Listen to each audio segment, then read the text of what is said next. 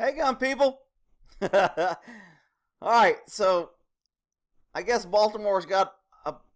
I posted another video on planting evidence, and I guess this is the video that everybody kept wanting me to review. So I guess there's a couple of them. But anyway, so this is the one where the guy they're saying turn off his footage and he hid dope. I'm kind of iffy on this one. I'm on the fence. So let me explain why. Everybody, God, he just taking a damn cop side, damn cop. Oh, shut up and listen. I'll explain my position, and you can see where I'm coming from. I mean, obviously, the cop screwed up. He's playing with his mic and his recorder, and they did something that they shouldn't have done. My question is, did he do it with the intent to entrap or falsely charge somebody, or did he do it in order to get better evidence and to make his case so they couldn't say that he didn't find it? And I'll look at a video and we'll go through here. Now remember, on this video, if you go through the article, it talks about them having 30 seconds before, and they think the officer didn't know that, and obviously he messed up when he did this because it recorded 30 seconds before you turn the camera on. And that's how he got caught with stuff that he didn't want it on, because when he turned it on and started talking, they backed it up 30 seconds, and that's what you see. And when he starts talking is after the 30-second time limit. So they know when he turned it on. Now, the thing that bothers me is in this article, it talks about the DA has dropped cases. I don't know how they know this, but the DA has dropped cases these officers were involved in. Now, that could be one of two reasons. It could be because they messed around with their cameras and now their credibility is going to be in question. Or it could be that they have additional footage from the cameras and the officers, they know they're going to end up charging them. So this article is pretty long, but let's look at the video here. Okay, so I got the video muted, and we'll kind of look through this. And I'm going to pause it. So the can here, we know it's the same can. I looked at it at several different areas. I watched the box. This is a 2x4 that's rolled over. I've gone back and forth. And there's no doubt that when he picks up this can and he rolls this over, there's 3 officers there.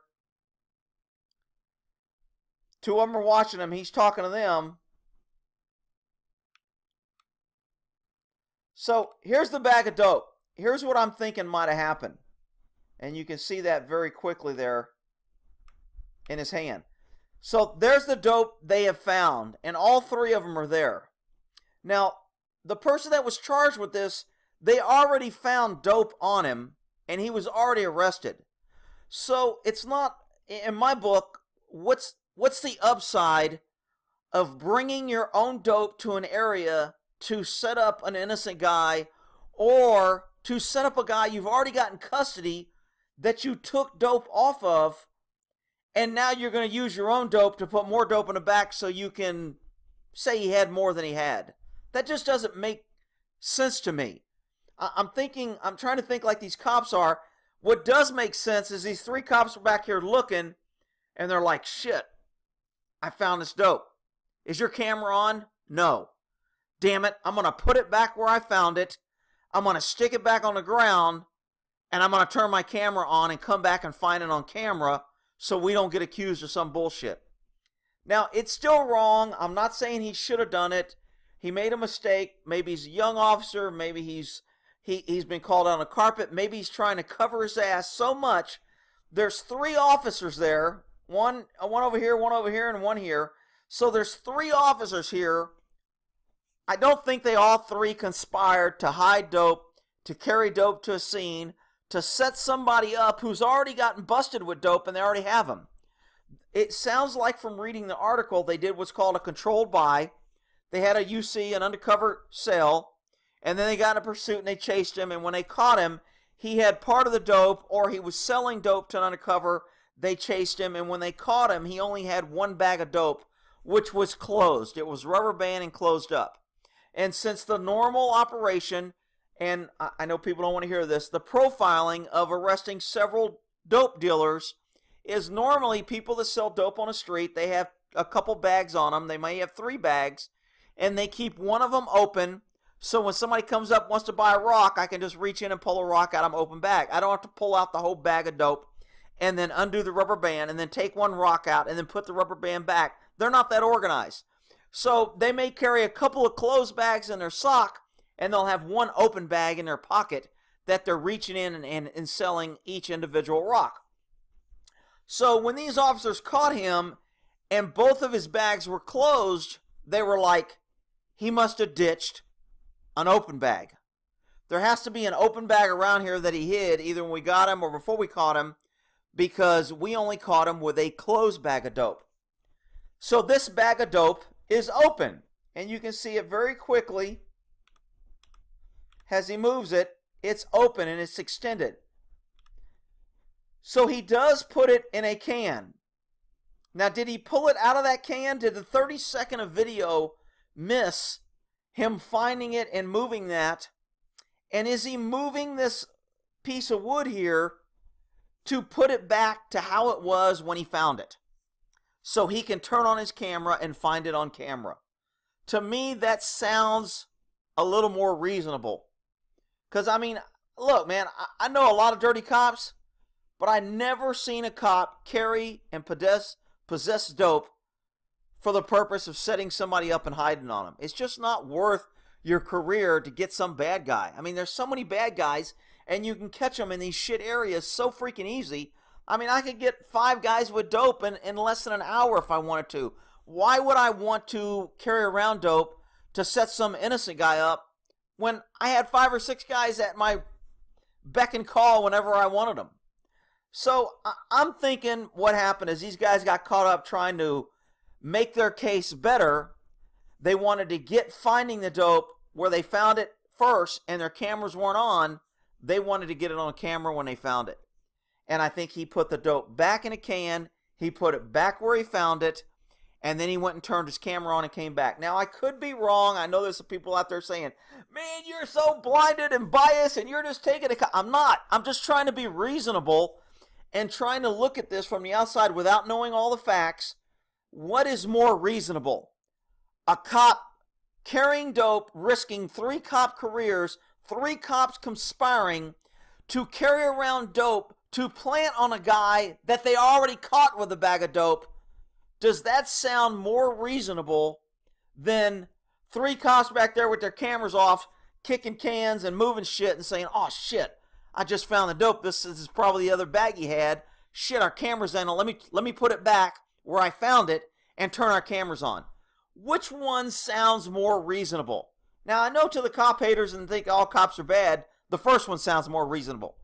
But from a cop's perspective, in my book, knowing cops and how they think and how they like to cover their ass and how they want to make their case as good as they can without being illegal or breaking the law, the second scenario sounds better to me.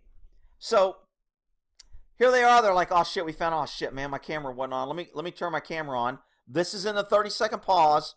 I put it back where I found it. I'm going to walk out here. I'm going to turn my camera on so it looks like I walk in the alley and I go back there and I find it. Now, it's kind of stupid because if you're going to walk in an alley back there, you're going to walk right to the spot where it was. You're not going to look around. I think he might kick one other bag or something when he goes back there. I'll advance it up a little bit for him to go back. So he wants to make sure his camera's running.